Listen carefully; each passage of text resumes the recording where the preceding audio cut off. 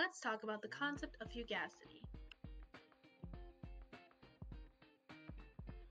Fugacity in Greek means the tendency to escape.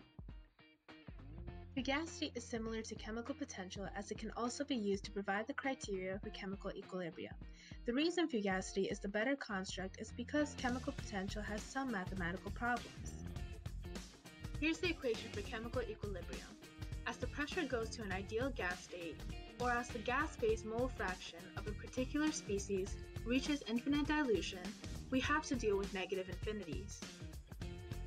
Therefore, due to this inconvenience, Gilbert N. Lewis, a famous physical chemist, came up with fugacity, a corrected pressure term which bundles all the fluid non-idealities.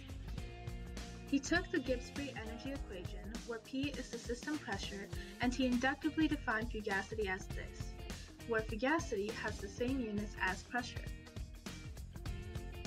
Fugacity applies to liquids and solids as well, even though it was derived from an ideal gas. Its only requirement is that the temperature of any reference species must be the same as the species of interest. Lewis noticed that the fugacity of species I in a mixture over partial pressure kept appearing when dealing with his newly constructed fugacity term, and so he coined this expression as the fugacity coefficient with the symbol phi. The fugacity coefficient is dimensionless and states whether or not the species is deviating from ideality. When phi is equal to 1, the tendency to escape is the same as that of an ideal gas, and so the gas is ideal.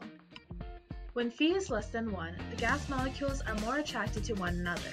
Thus, the tendency to escape is less than that of an ideal gas. When phi is greater than 1, the opposite occurs. The molecules do not like one another, and thus are more repulsive. Now here's an example of how to calculate fugacity and the fugacity coefficient. Created using Powtoon.